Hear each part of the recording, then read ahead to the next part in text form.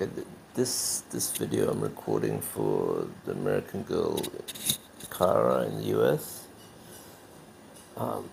First of all, ignore what doctors say. Don't worry about doctors. What do you want? If you want to recover, you ignore the bad and just look at the good. And for and don't forget, I had full quadriplegia. I don't have anymore.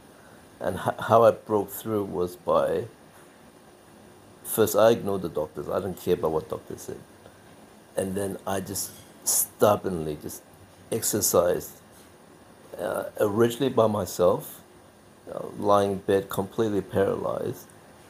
I managed to move my arms, and that took about a month or two, and it was just constant numb.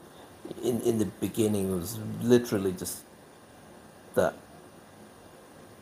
and because of I was 41, and I had a lot of life experiences, and it showed me ignore the bad. Just whatever you want. If you want to walk, if you want to heal, just go ahead and do it. Ignore everything else. That's what I did for a month or two, in bed at night by myself. After my mom left, I just did that, and eventually it started moving. And when you do it, you're thinking about the movement, and you're just trying as hard as you can to move your arm. And if you're even like if you got more injuries than that, what you can do at night, get one of the nurses to tie the string to your head, because you need that feedback. You need to think about the movement, and you need that feedback. And if no one's there to help you, you can tie that to your finger at night, and as you're thinking of of moving your finger, slightly pull your head back, just so your finger moves a bit. And by doing that and also thinking about it, and I don't mean 10 minutes. I'm gonna try 10 minutes. I mean all night. I mean hours, until your brain is numb. Just keep on doing it like this. Move your head a bit, and you're thinking about it, and that will connect the injury you have. It's called neuroplasticity. And don't say, hey, this guy doesn't know what he's talking about. I was in complete quadriplegia, and I'm not in quadriplegia anymore. This is what I used to. I didn't do this, but I used my arm first. So get the nurses to tie this to your head at nighttime, and then all night just think about the movement,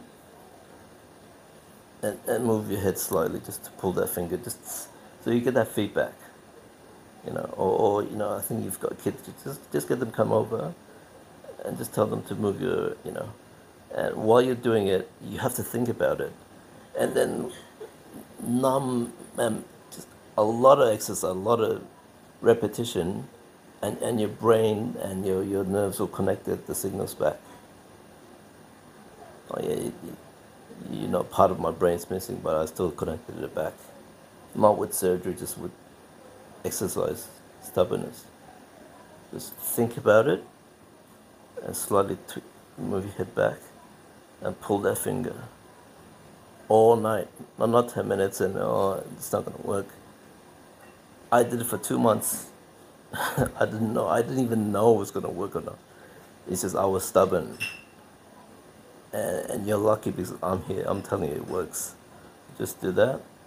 Think about it, and pull it back, and do that all night. And in a few months, it'll start working, and we can think about it. I'll figure out what else we can do. Yeah, okay. Subscribe now, you motherfucker.